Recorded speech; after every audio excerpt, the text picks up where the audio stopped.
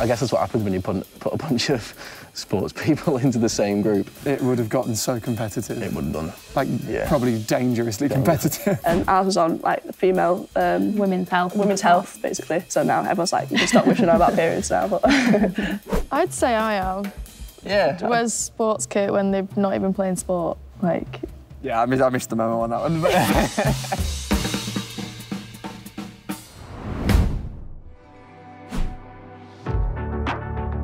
Well, I get it all the time at home, like, oh, you're just doing like a PE teacher degree. Yeah, I get that all the time. I think there's a stigma. Yeah, there's such a stigma. It's like, so like, oh, you do sports science, you kick a football around all day. Oh, you needed your trainers for that one, isn't it? Yeah. But honestly, people who actually, when we explain what we do and we show them our coursework and we show them our exams and we say, this is what we're learning, they're like, whoa, it really is a proper science. Sports science is about helping people, so either that be like helping performers be better at their sport or helping just the general public be healthier. So you do learn a lot about people and how they work. If you're doing an examination of someone, like a fitness test of someone, like running their CPET exam, they're going to be very anxious, like, you know, is there something wrong with me? So there's quite a lot of focus on people in that respect. It's not only how they work, but how to treat them in a professional sort of context. We'd be learning about like cold water swimming in psychology. They take us cold water swimming. We were learning about scuba diving in physiology. We go scuba diving. We went scuba diving. You go back home like to all the people not doing sports science and like, oh, what are you doing this week? Oh, scuba diving. Yeah. Oh, what are you doing this week? There's just so many doors that are open. So I think the people who are in your year that they've started up their own sort of businesses. But then you learn out that some people on the course are actually going to be doctors. Yeah, exactly. And that's what they're going to do. Yeah. Like you could be sat in an interview for a job and they'll say, tell me a time you've done this, tell me a time you've done this. And they have literally set us up to have done like every single skill, every single opportunity. Like they've set us up, like essentially.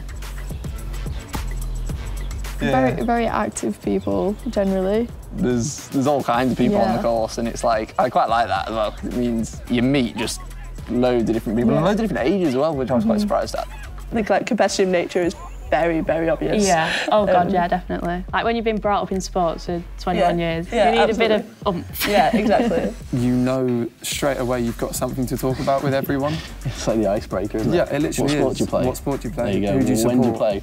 Yeah. So we can come watch you, because that was something that we did in first year quite a lot, was we'd always go and watch each other's games. Even like the lecturers, how well the lecturers are involved with us, and they're so like enthusiastic for us to be like this big group of friends, basically. You're about to be cheesy and say family then, aren't you?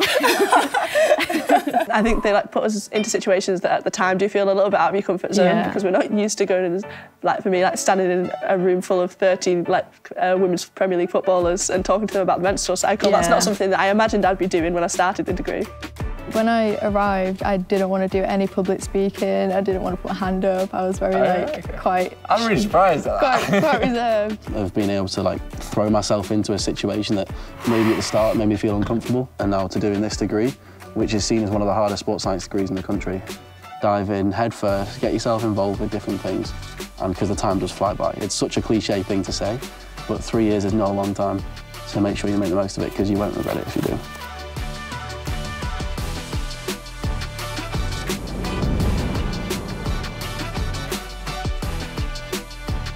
Join women's football. Yeah, shout out to the climbing team.